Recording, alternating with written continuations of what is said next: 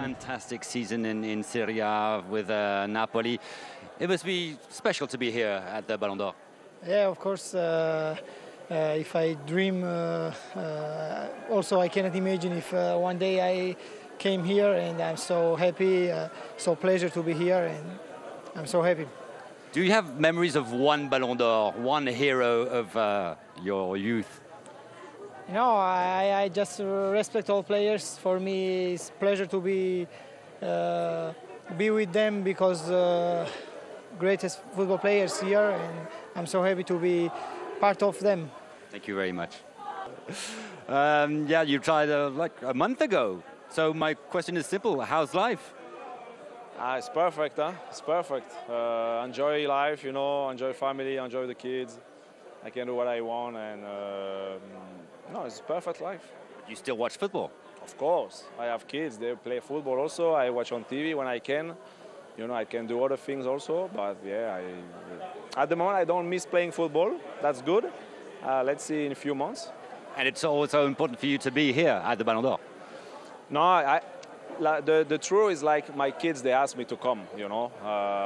So I was like, okay, let's go together. Let's spend a night in Paris together and have fun. Enjoy the night. Thank you.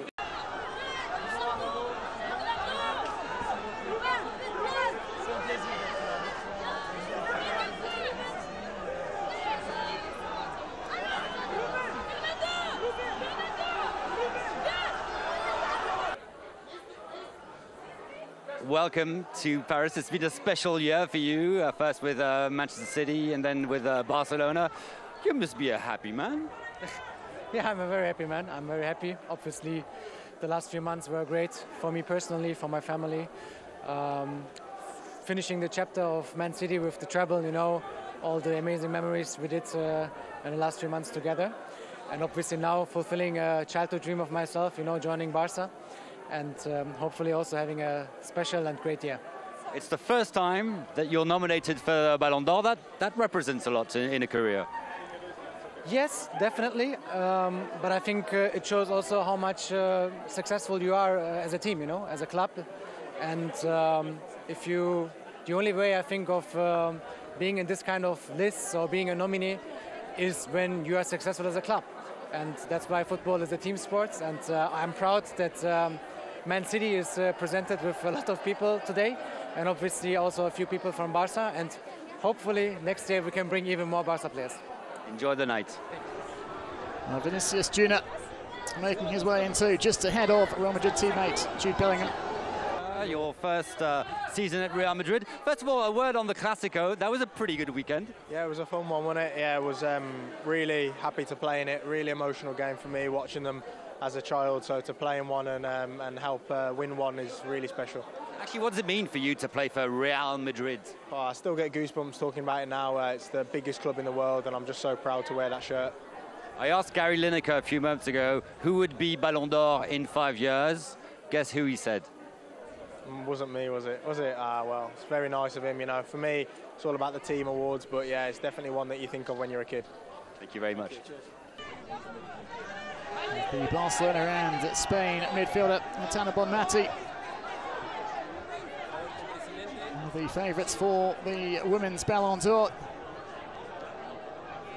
Joined on the shortlist by Mapi León and her Barcelona teammates.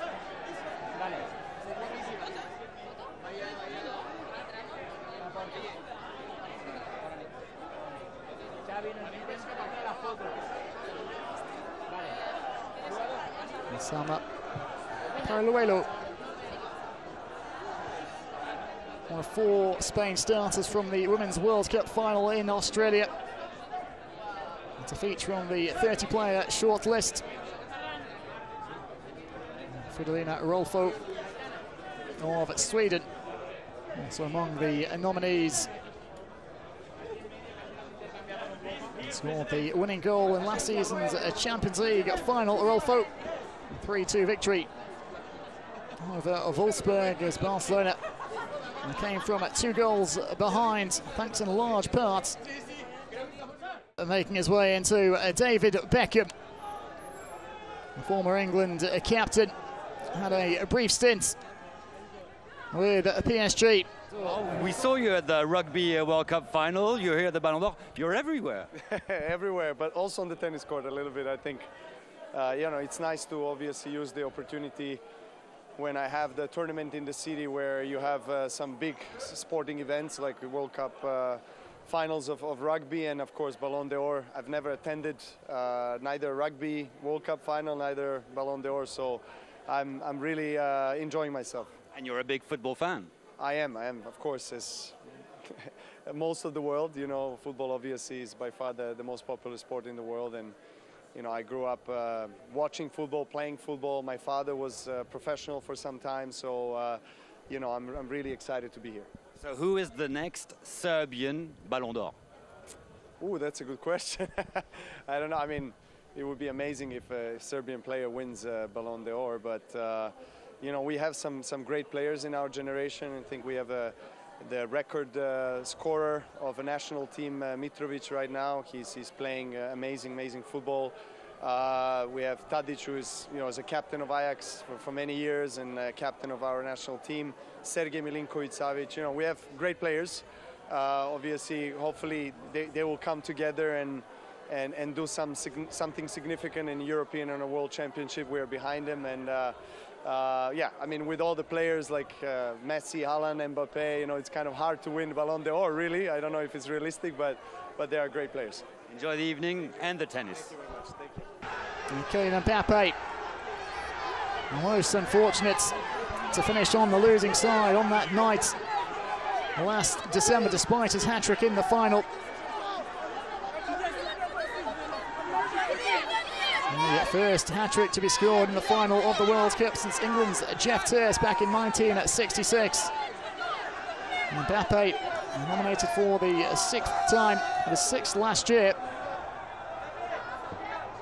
Highest finish was back in 2018 when he came 4th after helping France in the 2018 World Cup in Russia. He was still just 19 years of age.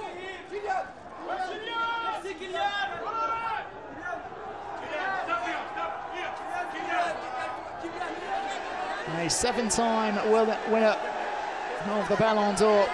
Will he make it 8 this evening? Now with Inter Miami, of course, in Major League Soccer. As it was his heroics with the national team in Qatar at the end of last year. Thrust him